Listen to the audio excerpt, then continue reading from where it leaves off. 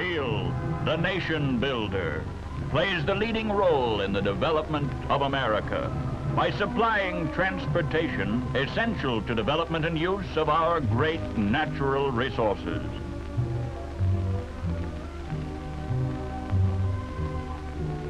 Steel, the bone and sinew of our industrial world.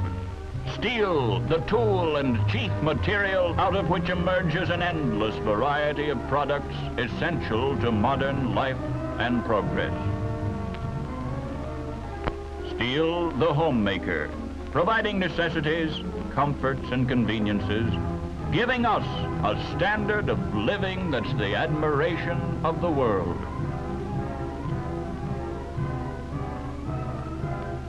Steel, our nation's strong right arm on the land, in the sky, on the water, for the preservation of our nation, our form of government, our American way of life. Whence comes this mighty giant called steel? Steel is the result of man's ingenuity in utilizing one of nature's greatest gifts, iron ore, which primarily is the metal iron firmly combined with the gas oxygen. The first iron used by man was no doubt meteoric iron that had fallen from the sky, such as this specimen. It was used mostly for ornaments. The early Egyptians called it metal from heaven. No one knows definitely how iron was made in prehistoric times, but to see how it might have been done, let's take a look at one of the known primitive methods. A crude furnace was made of clay with the top open.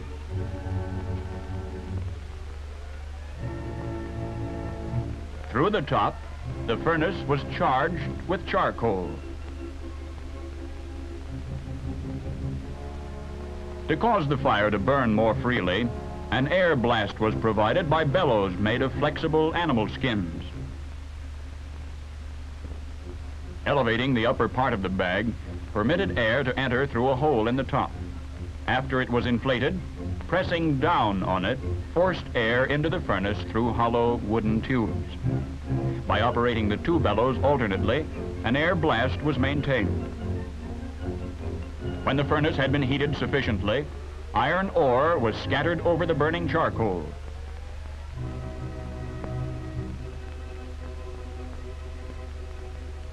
Inside the furnace, under the influence of high heat, gases from the glowing charcoal, which is mostly carbon, gradually drew oxygen from the iron ore, leaving metallic iron. After the fire had been forced for several hours, the operator dragged out a lump of spongy metal. This was vigorously hammered to remove slag or cinder and get the iron into compact, usable form. In time, it was discovered that by reheating the hammered iron, it could be worked more easily. But occasionally, the repeated reheating and hammering produced unexpected results. Sometimes the resulting metal, when cold, instead of being soft and malleable, broke into pieces when hammered. During the heating in the charcoal, the iron had absorbed so much carbon that it became hard and brittle when cold.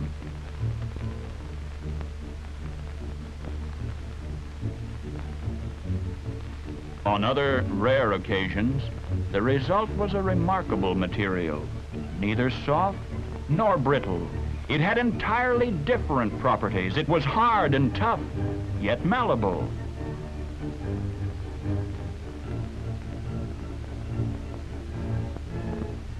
What happened was that during the heating of the iron in the charcoal and subsequent hammering, the iron absorbed the correct amount of carbon from the charcoal and became a form of steel.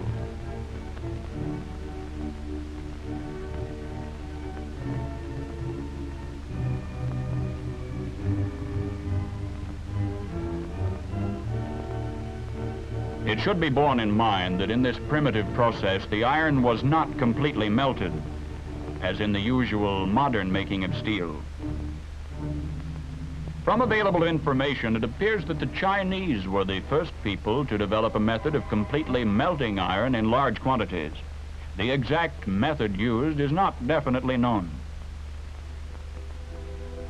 Numerous Chinese iron castings, all more than 1,000 years old, have been found, including this iron stove, which was cast at least 1,700 years ago. And here is a hollow image of a huge lion about 20 feet high, cast in 953 AD. It was not until the 14th century that European iron makers started to melt iron in quantity, by developing a type of furnace shown here in model form. This furnace was erected in 1761 at Hopewell, Pennsylvania, in what is now a National Historic Site administered by the National Park Service. Iron produced was cast into cannon and other war material used by George Washington's Continental troops. The furnace, some 35 feet high, was charged through this open port at the top. The charge consisting of charcoal, iron ore, and limestone was conveyed to the top of the furnace in baskets on carts, such as this. The limestone was used to remove impurities from the iron. A blast of air was forced into the furnace at the bottom through an air duct or tweer. Power for the air blast was supplied by a water wheel operating huge air pumps set above it. Through a hole in the casting arch, the iron was tapped twice a day, and about 25 tons a week was produced. The molten iron was run into molds. Because of a fancied resemblance to a sow and her suckling pigs, this was called pig iron. However, most of the iron used during colonial days was being produced by processes very similar to the primitive method of heating iron ore in a charcoal fire, turning out only about 2 to 6 tons a week. And steel was still being made by reheating the iron in contact with charcoal. Not until 1856 was an inexpensive method developed of converting blast furnace molten iron into steel on a quantity basis by removing the excess carbon.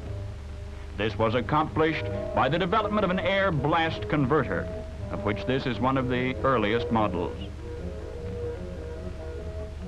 This revolutionary development made possible for the first time the production of steel on an inexpensive quantity basis and paved the way for the great steel age. In the modern Bessemer process, the converter is tilted on its side and hot metal from a blast furnace is poured into it through the open top.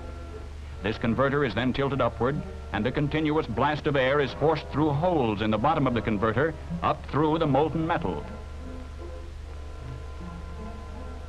The oxygen in the air blast combines with the carbon in the molten iron, forming a gas which shoots skyward with blazing brilliance. The Siemens Martin open hearth furnace came into use a few years after the Bessemer converter. This type of furnace now produces 90% of all steel made. The modern manufacture of steel begins with the procurement of raw materials. Most of the #1 basic material, iron ore, is found near the surface of the earth, and open pit mining methods are used. Giant shovels scoop up huge bites of ore. Some of these shovels have a capacity of 15 tons. The trucks are quickly loaded and the ore is on its way. In underground mining, shafts are sunk far into the earth, sometimes as deep as 3,000 feet.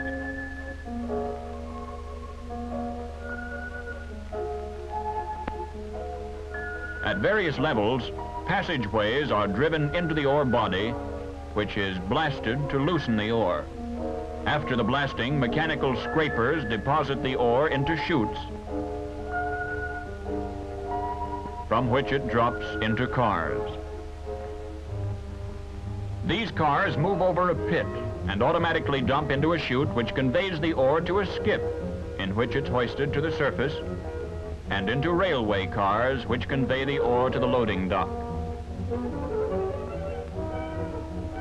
Arriving at the loading dock, the ore is dumped into pockets for transfer to Great Lakes freighters. The average loading time is about 6 hours. The average load about 10,000 tons. Great limestone deposits that millions of years ago were the bed of an inland sea give up the second basic material used in modern steel making, limestone.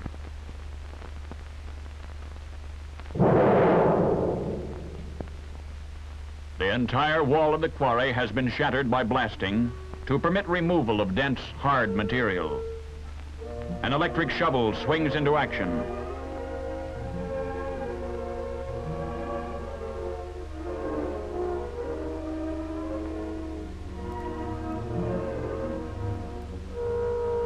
These cars are carrying 600 tons of calcium carbonate, or stone as it's termed in the industry.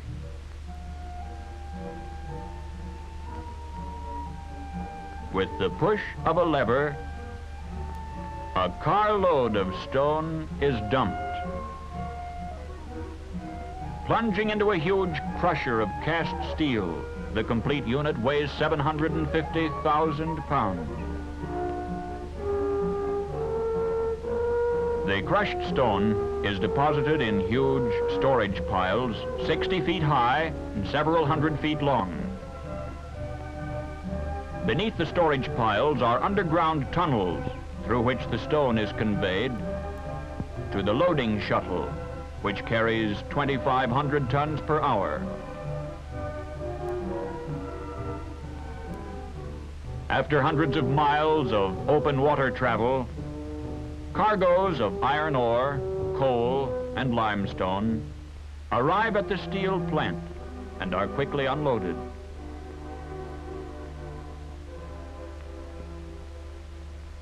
Speed is essential to get the boats away quickly for another load. Train loads of the third basic material, bituminous or soft coal, arrive at the plant where it's converted into coke.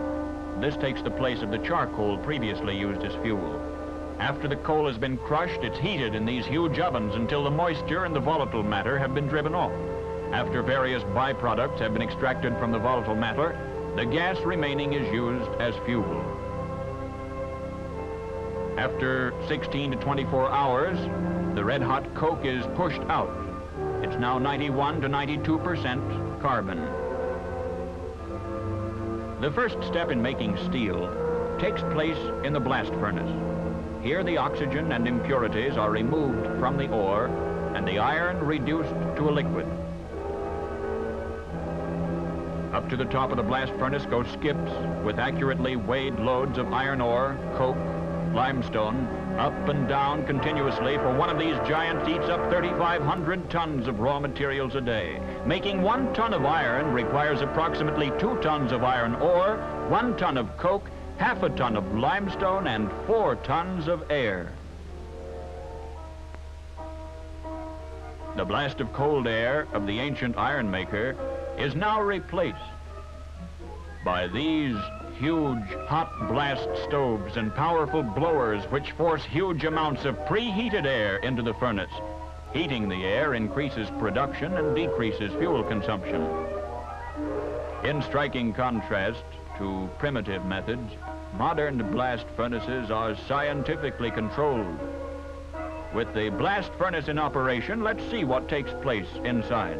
Up through the mass of coke, iron ore, and limestone is blown a roaring blast of preheated air. At the top, the temperature is about 300 degrees Fahrenheit, increasing at lower levels to a maximum of about 3,300 degrees. As the charge heats, gases formed by the burning coke draw oxygen from the ore as it descends through the furnace, leaving spongy metal similar to that produced by primitive methods. The charge descends through increasing heat until at about 2,000 degrees, the spongy metal absorbs about 3.5% of carbon from the coke. Continuing to descend at about 2,500 degrees, the iron with the absorbed carbon melts. The limestone combines with the earthy matter of the ore, forming slag. The iron and the slag form in molten globules like raindrops, which trickle down through the burning coke. A pool of molten iron is formed on the bottom of the hearth. The slag floats on the iron and is drawn off from time to time.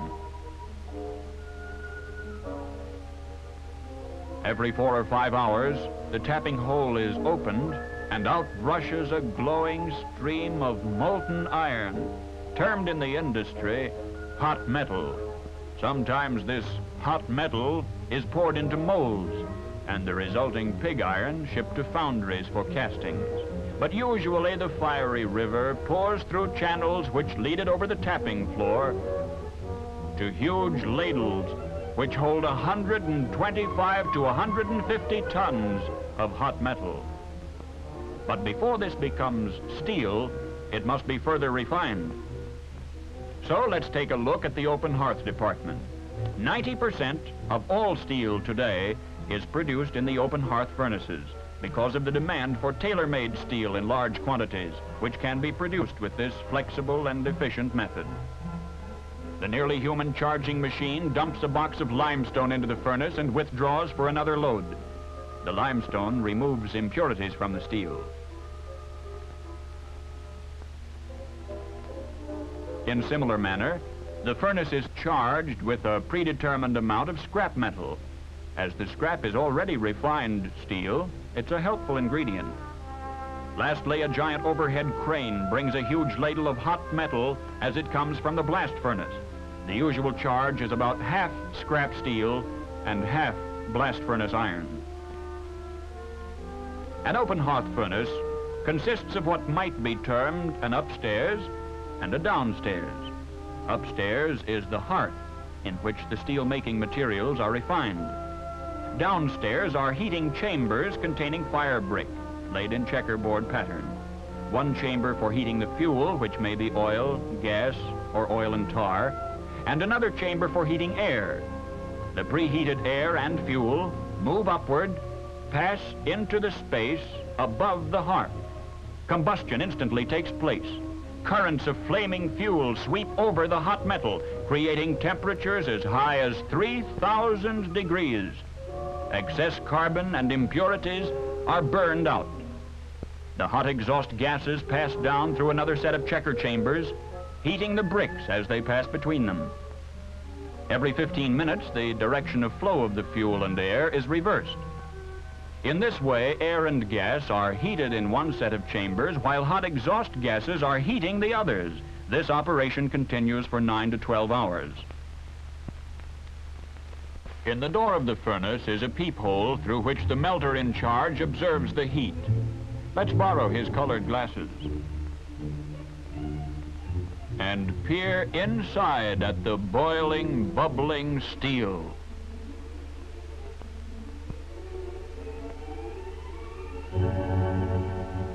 From time to time, samples are taken for laboratory analysis. To make sure the steel meets the rigid requirements, tests accompany every step in the production of the steel. This is the other side of the open hearth. The heat is completed, and the metal is being tapped, poured into ladles. Higher and higher it mounts until the slag, being lighter than the molten steel, rises to the top like froth and overflows. A giant electric crane, with the greatest of ease, picks up the huge ladle containing some 100 tons, 200,000 pounds of molten steel. The hot metal is poured into molds, a process called teaming.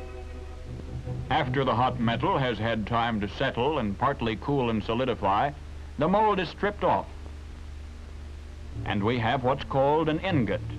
The size and shape depend upon the kind of finished steel to be made. The ingot is placed in a hot furnace called a soaking pit, where it remains until it's of uniform temperature throughout. Here comes our ingot from the soaking pit, a 23,000-pound block of steel starting through a series of operations that will gradually shape it into a form suitable for manufacture into finished steel.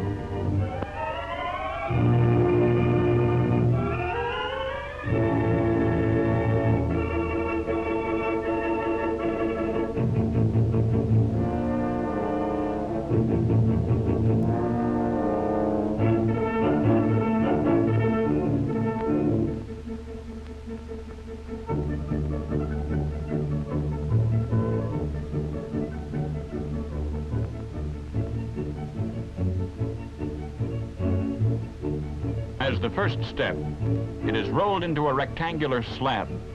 Heavy rolls grip the hot steel and pull it through as a clothes wringer pulls wet clothes. A highly skilled roller from his pulpit, as it's called, handles the operations. After reduction to the desired thickness, a portion of what was the top of the ingot is cut off. This is discarded to assure the elimination of possible defects. Then it's cut into slabs of the desired length.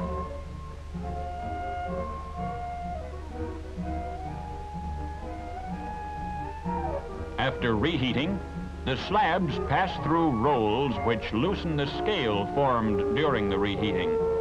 Then they go through 4 sets of rolls termed roughing stands.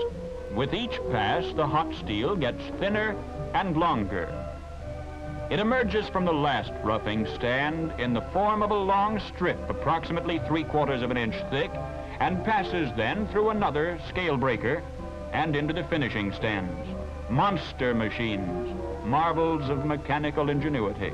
The total weight of each is well over 1,000,000 pounds.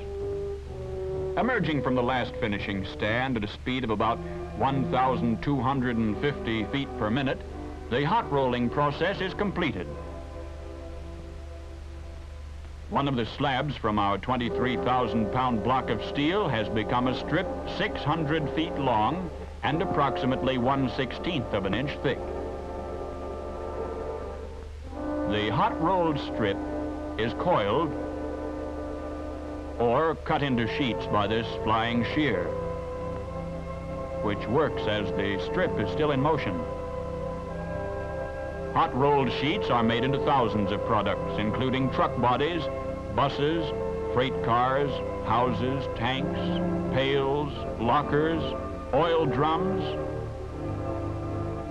and a wide variety of farm implements. After pickling and oiling, it goes through a series of cold reducing mills.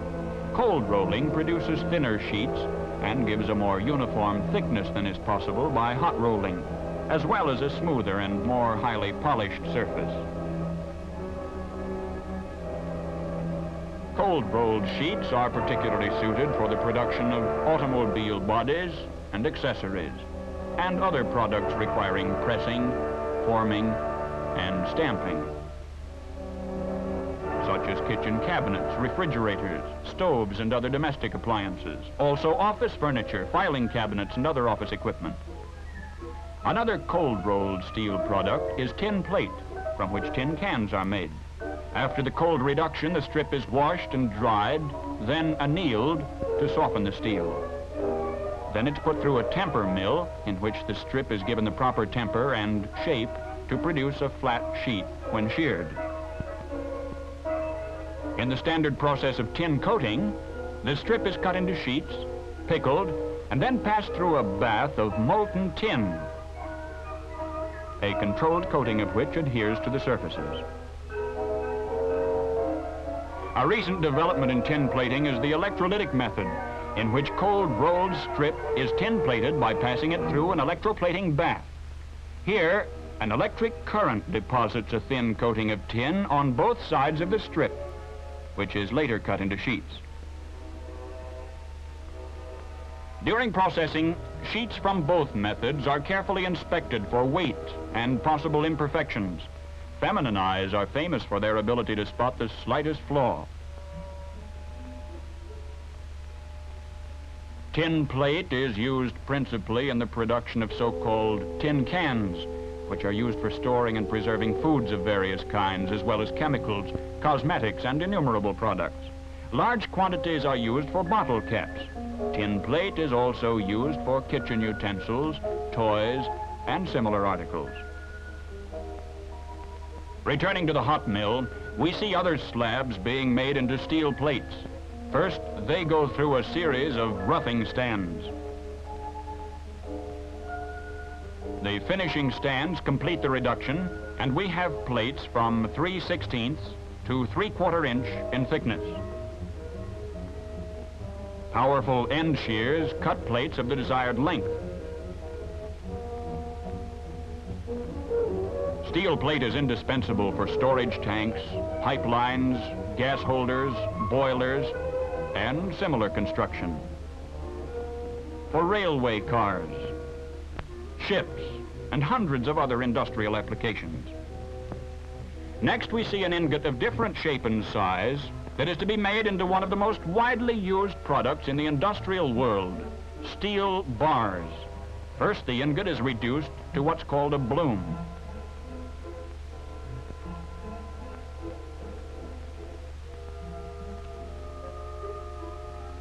The bloom passes through a series of roll stands, further reducing the cross-section and increasing the length. It emerges as a hot bar and is cut into what's known in the industry as billets in this flying shear. After being reheated, the billets pass through roughing stands, receive their final reduction in the finishing stands, and emerge as a bar of the desired size, some 325 feet long.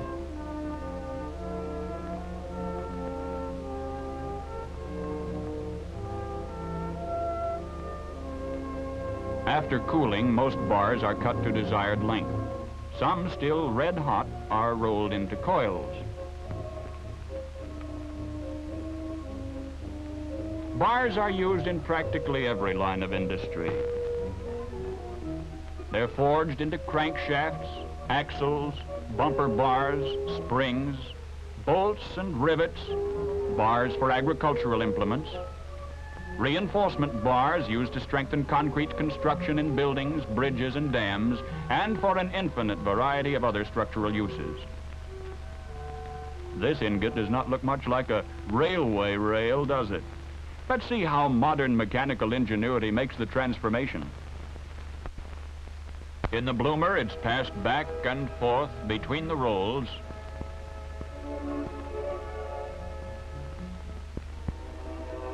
then cut into blooms, each of which may produce 2 or 3 rails.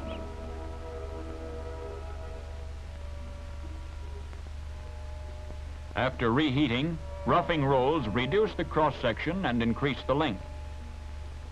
Then back and forth go the rail bars through 3 stands in the mill, growing longer with each pass and smaller in cross-section until they're reduced to the desired size. The last stand puts on the finishing touches and brings the rail to the required size and shape. Hot saws cut the rail to the proper length.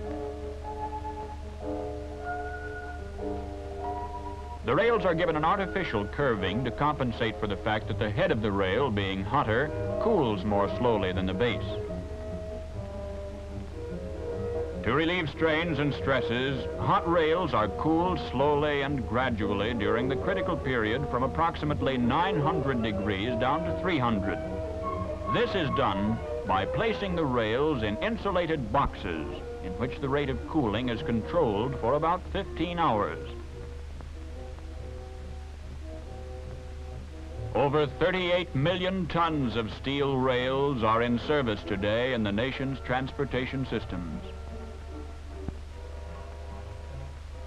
Blooms are also used in making a variety of structural shapes, which are formed in rolls specially designed for the purpose, different grooves for different structural shapes. In the finishing stands, the structural shape takes on its final form and emerges as an I-beam.